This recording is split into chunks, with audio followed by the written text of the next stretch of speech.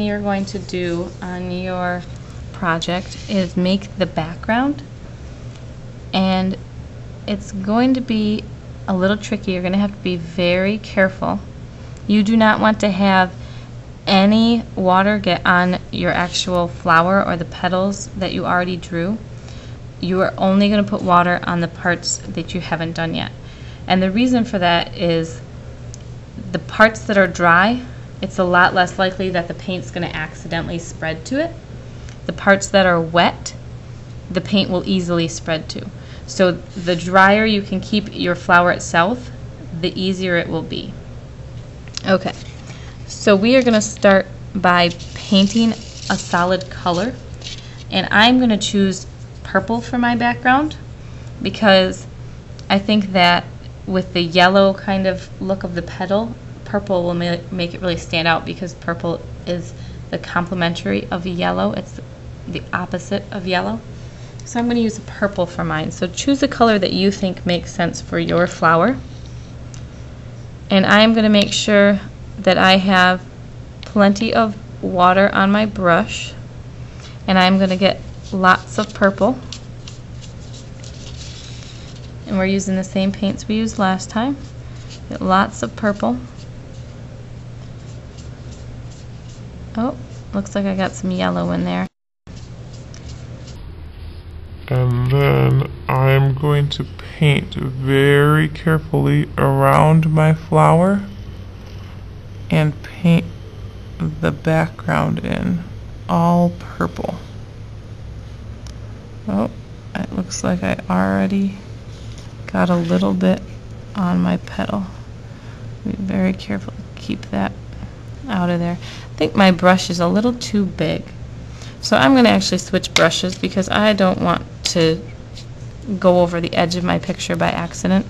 So I'm switching my brush and I'm going to use a smaller brush.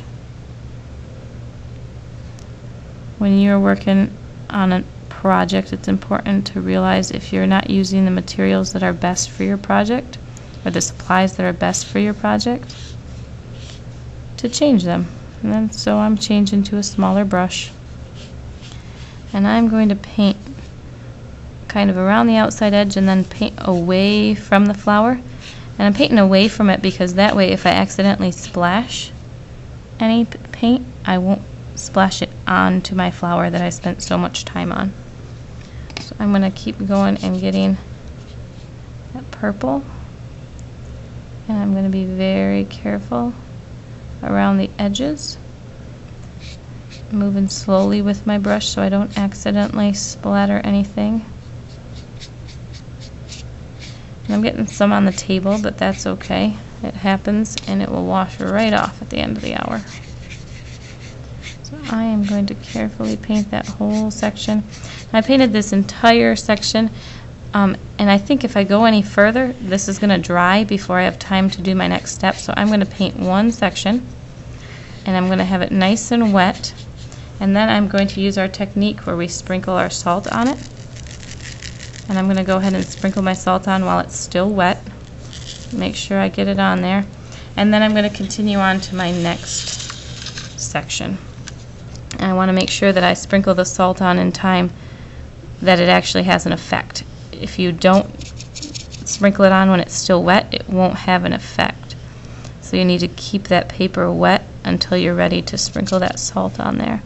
So I'm going to paint my next section very carefully around the edges of my petal.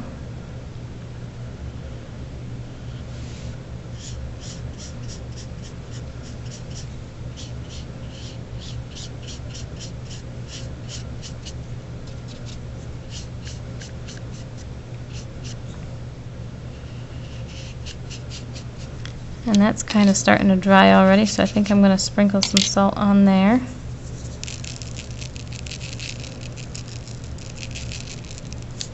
And then I'm going to move on to my next section. I'm going to keep using water on my brush because remember, if you don't have water, the paint's not going to work very well, and your salt definitely won't work. So we're going to take very carefully Go around the edges. I need to hold my brush a little closer to the bottom. The closer you hold your brush to the bottom, the easier it is to control it and make sure that you're brushing exactly where you want to brush. So especially when you're going around the edges of things, you want to hold your brush kind of down towards the bottom of it, towards the bristle part.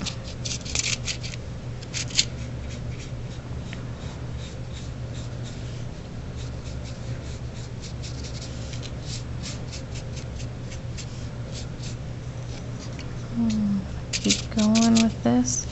Make sure I keep going so that I can sprinkle that salt on before it dries. I'm going to go right to the edge of this petal, I think, and then I'll do the salt on it. Make sure I have plenty of paint and plenty of water.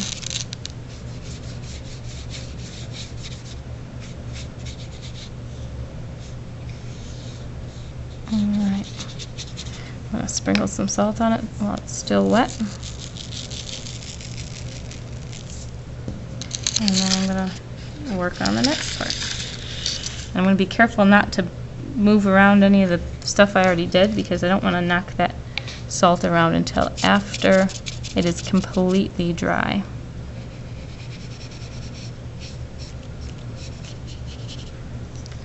Keep going, keep adding water and paint. I'm going to try to paint this whole section here.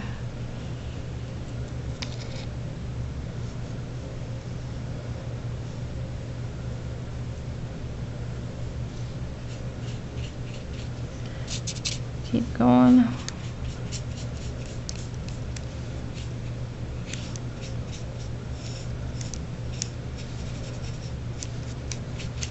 And then I'm going to sprinkle my salt on there while it's still wet.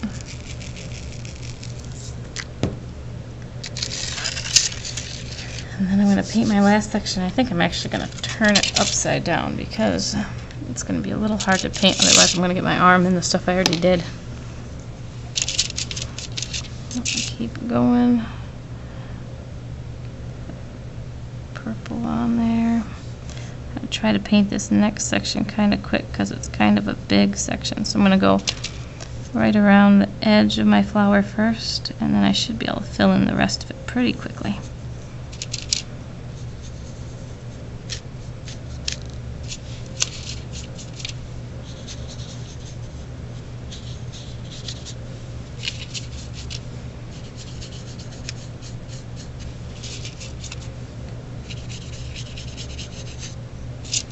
Get that all